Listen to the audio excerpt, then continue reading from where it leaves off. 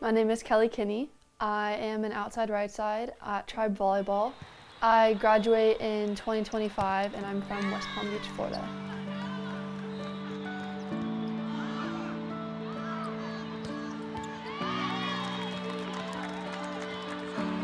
Show the court. Show the court. What are some of your favorite things to do? I love to read. I love going to the beach and hanging out with my friends. I like going out to dinner, and I like going to the pool or just going on vacation. What are some of your favorite books to read? I like fantasy books a lot. I hate reading for school, so that whole genre is just not it, but I like fiction, and I really like mystery. Like, I just read this whole series on mystery, so it was really cool. Who's your favorite author? Sarah J. Maas. She wrote the Throne of Glass series, and it's my favorite series ever. What's something unique about you? I never wanted to be a volleyball player. I think that I started out swimming, and I thought I was gonna be like in the Olympics for swim, but I kind of figured out that I was too tall, and I think that my height probably would have gone somewhere else. So I tried basketball, but I was really bad. And then I tried volleyball, and I found what I love to do. When did you start playing volleyball? When I was 10. So I've been playing for 6 years. Have you always been this good? I actually just moved to my position like 3 years ago. I used to be a middle because I was tall. But I took volleyball a lot more serious, I think, the last 2 years, my 15 years the first year, because I knew I wanted to play in college. So I think that like being surrounded by people who really liked volleyball and like we're gonna play at the next level kind of like motivated me to play. And I started taking my fitness more seriously, and just since then I'm committed now, so ever since then I just have gotten better. What's your workout regimen look like? And when you started taking it more serious, what does that look like? Every day I would be in the weight room with this amazing weight training coach. She's new this year, or she was new my year. It was like freshman year, I think. And I didn't lift for volleyball, like actual high school volleyball, because it wasn't a thing when that coach was there. So that was my first introduction to weight training, and that year was when I kind of figured out that I needed to take care of my body to actually be able to play. So I didn't take weight training last year, but I obviously still worked out on my own. And then this year we have lift, and last year we had lift right before practice for high school every single day. So it was good to be like refreshed with that every day. But I also think that I learned a lot to listen to my body. So I wouldn't just work out. I would like take days to just stretch or to like do yoga, which I didn't know how important it was until I did it. But I think just listening to my body and making sure I'm in tune with it was really helpful, and weight training taught me that. You kind of struggled through an injury a little bit. Tell me about that injury. Tell me about that high school season. Yeah, so last year, my sophomore year, I was injured with an ab tear, and it was like the hardest mentally and physically challenging thing I've ever had to go through. I think that there was a point where I didn't think I was ever going to get back to the player I was, so that was really challenging. And originally I was injured from like in May, April, but we didn't know what it was. I thought it was just like a little strain. And that entire summer is when I did all my college camps, so I think that all the overwork went into that.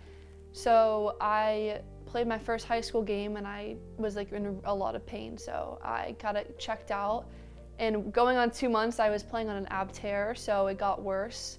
And I was out for 3 months, my entire high school season, which sucked, I'll be honest. It was not fun, but I think I learned to be a better teammate off the court, because it's a different perspective playing the game when you're on the bench the whole time.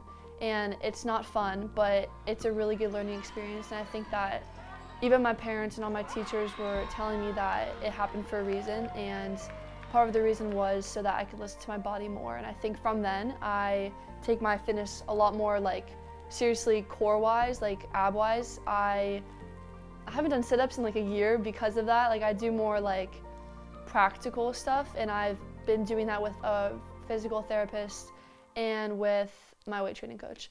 But I think that, like I said, it taught me a lot, and I didn't get back to 100% until January that year. So I got injured and I was out for 3 months, and then 3 more months took me back to having to get back to 100%, which was not easy, but it's worth it. Do you think that that was the breaking moment for you, like to listen to your body? It was like, oh, that injury happened, so I should probably start taking like my sports and physical attributes seriously? I think that I always knew that I had to obviously work out to stay in shape, but I think that after getting injured, it scared me to have to even think that I could get injured again. So I think that obviously scar tissue's there, and there was a chance that I would, and it's popped up a couple of times. But I think that like making sure that I obviously listen to my body, but taking the time to every single day or every other day to do just basic stuff like that doesn't really make me sweat, but just like mini stuff. I mean, it helped a lot, and I think that just giving me that security almost that I wouldn't get injured again was enough motivation to keep doing it. Kelly, tell me a little bit about your family. I will start with my parents. So my dad grew up in California. He was born in Mission Viejo, and he played soccer. He went to Columbia for soccer, and then he transferred to a smaller school in California. But he was super competitive. He played beach volleyball all the time because it's really big in California. So obviously the roots were strong there, but it was fun being able to like listen to the stories about like college-wise and just like his journey with soccer. My mom played basketball and tennis, and she went to Auburn and then transferred to FSU. So it was cool. My sister goes to FSU now. She plays club volleyball, and she's studying applied mathematics. So she definitely got the math genes. I'm more of English, but she's like heavy on the math, and it's really impressive. But I think that she has a really good work ethic. I would say that I look up to her a lot, and that even though, because she was injured her entire senior year, and that was the last year I was able to play with her. So I think that being able to look up to someone who fought through an injury, I can relate to that so much, I think. And it was my last time being able to play with her. So having that memory is like one of my favorite memories, I would say. But she's just one of the hardest workers I know. Like, she'll wake up every morning and she'll run or she'll work out, and it's just like so inspiring to me. But I mean, we don't have we're not best friends, I would say, but we definitely got closer after she moved to college because I realized that I missed her a lot. Like, it's hard being just a single kid, you know, after coming from like siblings for my entire life. But I would obviously text her all the time, and she would always support me with every volleyball. But my favorite memory with her, I would say, is the Palm Beach Post got a photo of us two blocking together and was the cover of our very last game together for that season. So I always look back at the photo and I just like relive that entire season. It's just really cool. What are 3 things that you want to accomplish in your life?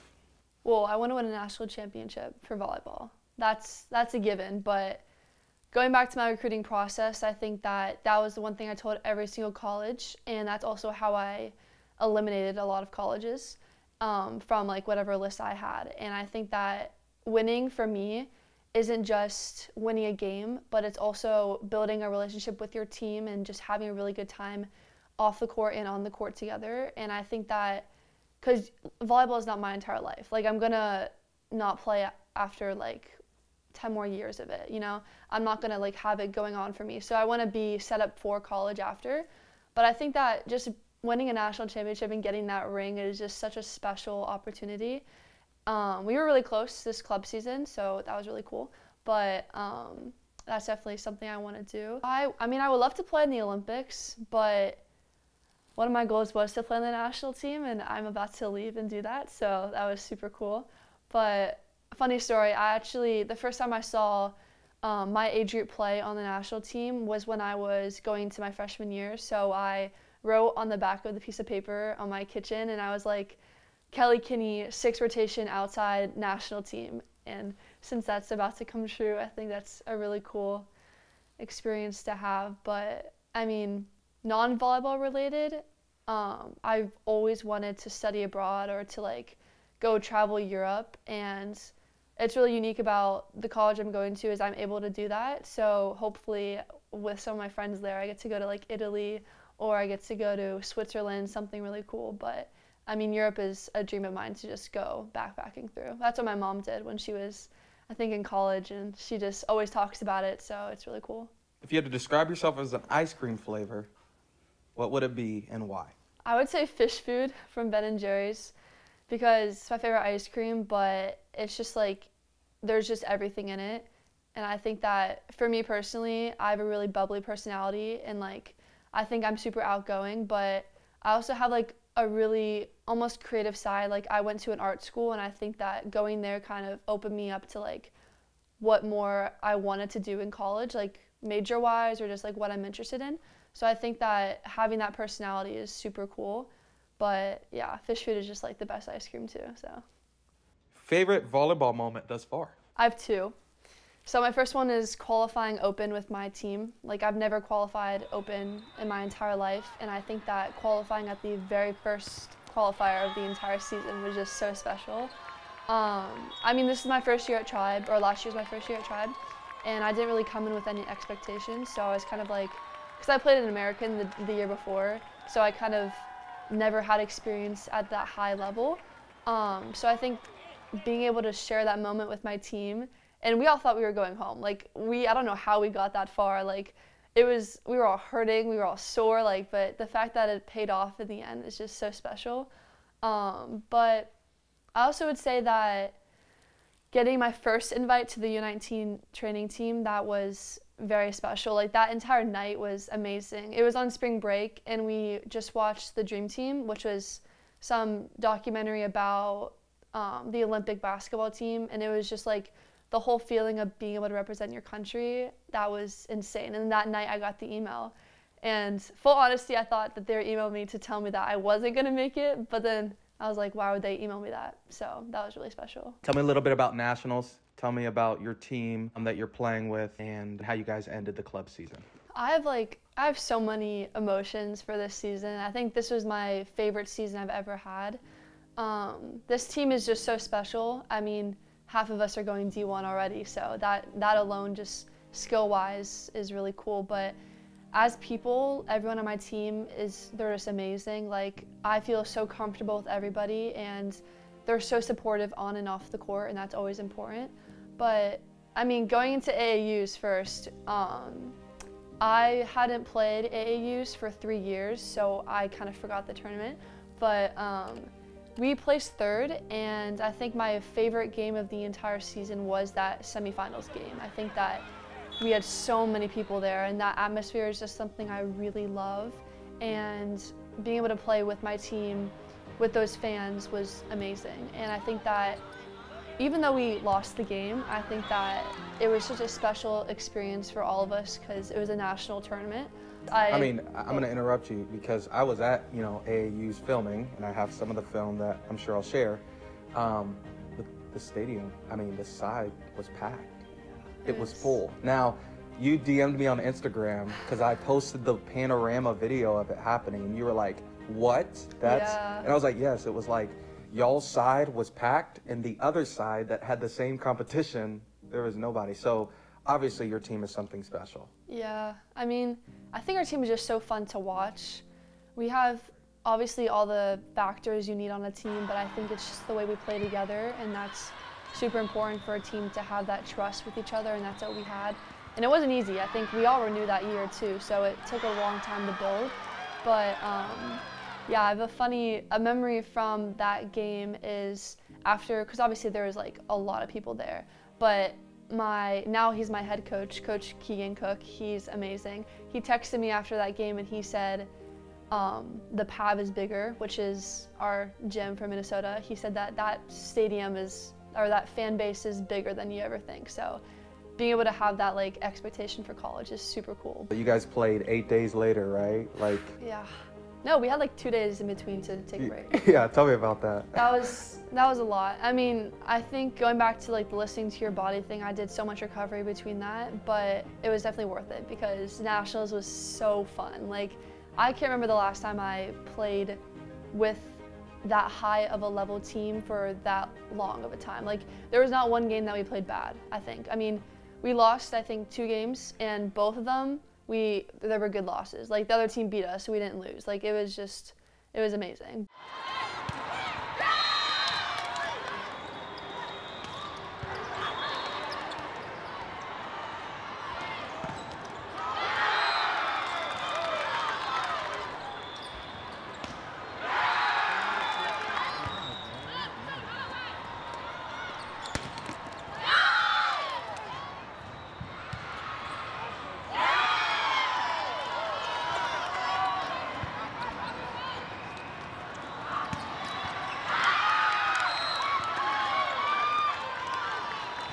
But just being able to place third at another national tournament is so awesome. Like that semifinal game again was incredible. Like it's just the atmosphere. I think for me is I want to play somewhere where the atmosphere is just amazing, and that was the Kiva game. That was the first Alliance game, and it was just amazing. But and you walked away with some hardware. Yeah, we walked away. Oh yeah, bronze medal. Yeah. Oh yeah, me and my amazing teammate Taco Barnes, we got All-American, and that was really cool. Or all tournament teams. I'm pretty sure Prep Dig listed you as an All-American. Oh yeah, it was me, Mia, Charlotte, and T. So that was how does really it feel awesome to be an All-American, all-tournament team? Like those are some pretty big feelings. How does that feel as an athlete? For me, I'm just really happy that my teammates got it too. I mean, I think that it's awesome if I get something, but I think that having that special, like, to share it with someone else is really cool. Like, me and T was just, she was amazing. Those two tournaments, she earned everything she got, and I think that being able to share that with her was awesome. But even getting, like, All-Americans with my team, I think every one of them deserved it, and I think that it's just nice for them to get recognition, too. So it was awesome. And then all of a sudden, we're all committing, so I think that was crazy to see all of us going to either rival schools or we're going to play each other. So that was really cool. Tell me a little bit about the U21 situation. What's going on with that? My first national team call-up was for the U19 National Team, and it was for the Pan Am Games, which is Pan America. So it was like not as international as the World Championships is. But I tried out for that team, and 20 girls were selected to try out, and 12 were asked to go travel to Puerto Rico.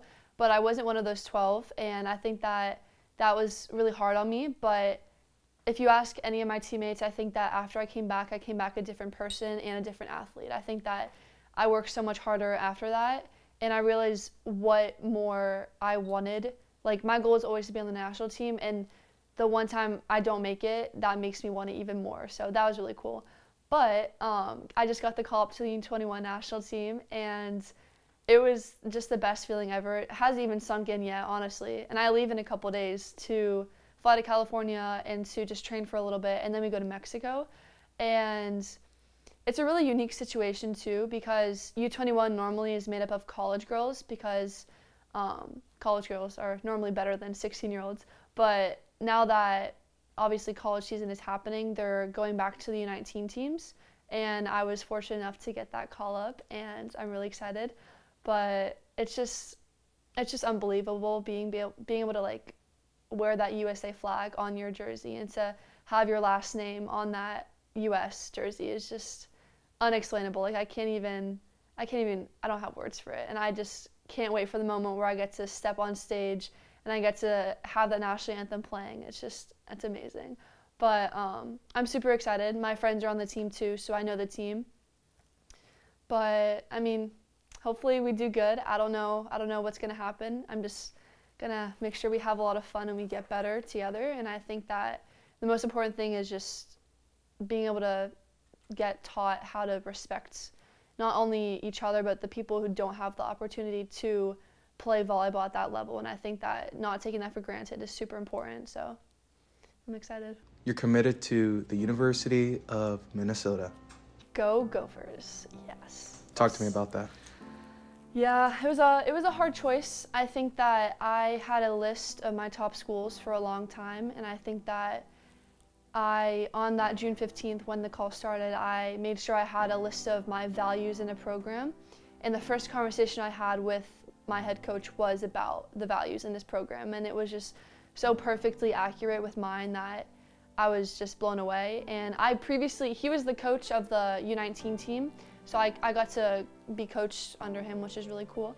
But I think one of the best parts about Minnesota is not only the culture there, but just the support system and the assistant coaches there. Like, I had one call and I knew that they were immediately at the top of my list. Like, I just had that feeling.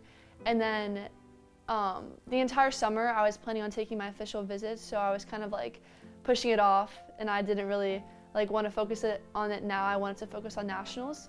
But after nationals that day, I called both my coaches and I committed, and I think that I'm in the middle of camp and I was on aux. Make sure our girls know. I also don't want to put anything that's not late. Hey, hi, what's up? Hi. So I just wanted to call and let you know, because you're like the first person I'm telling this, that I'm committing to Minnesota. Shut up. Yeah. Wait, I'm gonna FaceTime you. Hold on. Oh my god. I can't see you. Hi. Hi. Wait, okay, will you say that again? Yeah, I'm committing to Minnesota. Oh my gosh, Kelly! Yeah, I'm really happy. I think I've been thinking about it for a while. I think ever since AUs, I kind of just felt that Minnesota was kind of the place for me. And then after talking to McKenna, that made me like kind of seal the deal. So it was really awesome. But I want to tell you first, because I mean, I just feel really like you're like the main person I just really feel connected to at Minnesota almost. But how should I tell Keegan? I would just FaceTime him. Oh my god, my heart is racing. Look, I'm wearing your mom's prayer bracelet. Oh. Right here. So I wanted to call you and tell you that I'm going to commit to Minnesota for volleyball. So yeah, I just called Kristen and I just thought about obviously telling you guys, so I'm really excited. I've been talking to my parents for a long time and I think it's really the place I want to be, so. Wow. Well, it's kind of be hard to talk to these campers now because I'm going to be pumped. I'm gonna be like, Kelly, that's really, really special. A little unexpected. You got to give me more warning next time. I called both my coaches and I committed, and I think that I just knew that Minnesota was the place I wanted to be. Like, I know when I know. Like, you know when you know. That's it. It's on the inside of my dad's wedding band, and I think that that's what I told myself this entire process. But I've had dreams at playing in the Big Ten, and that's always something I wanted to do. So I think that being able to play in that atmosphere, especially against my future teammates on my tribe team now, I get to play with them and play against them too. But I think that just having that fan base, like I said, with the Kiva game and the semis game, like it's another level. And obviously it's going to be cold, but it's okay. I can get through that. But no more pole time up there. No more tanning up there either. No more tanning up there.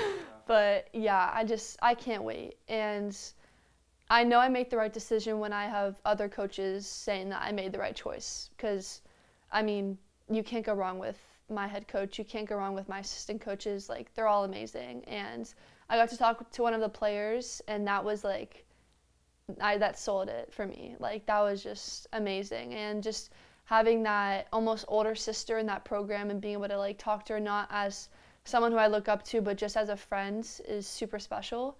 But I'm excited for college, so yay. Awesome. You have 2 more years, so don't be too excited. Yeah. Is there anything else that you want to kind of share, tell to the camera? I mean, I might win a state championship with my high school team this year. We're really good, and I'm excited to see what happens, but all in good time. I love it. You know, I think we've taken maybe 52 flights this year since December, trying to find the kids that will be our Gophers, and you were one of them. And so I don't know, it's a special moment. It's the first recruiting class for us, and yeah, you just made my day and my year, and I don't know. I hope you realize that the game gives back to the people who give themselves to it, and you've done that. And I respect you very much for how